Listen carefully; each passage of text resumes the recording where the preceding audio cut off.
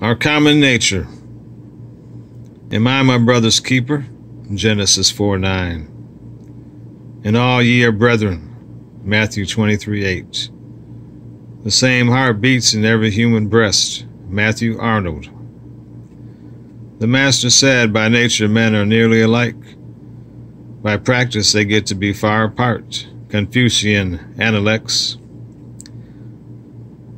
No one can date the exact moment when the realization first dawned on the conscience of man that he was his brother's keeper, that there was kinship among God's children.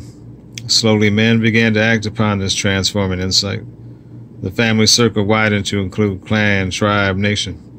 Today the feeling of brotherhood is sometimes race-wide. But seldom does an actual feeling for the oneness of humanity span the world.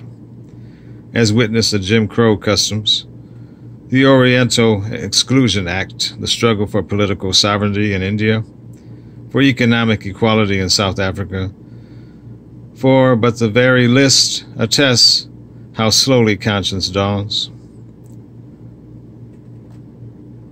One life together we confess, one all-indwelling word, one holy call to righteousness. Within the silence heard, old hymn. O God of all, thou who by reason of thy fatherhood art equally near to each of thy children, quicken within us the sense of kinship one to another. Strike from us the futile pride of race, the shallow pride in our own attainment. Let conscience dawn in radiant light so that our brother's need becomes our blessed opportunity.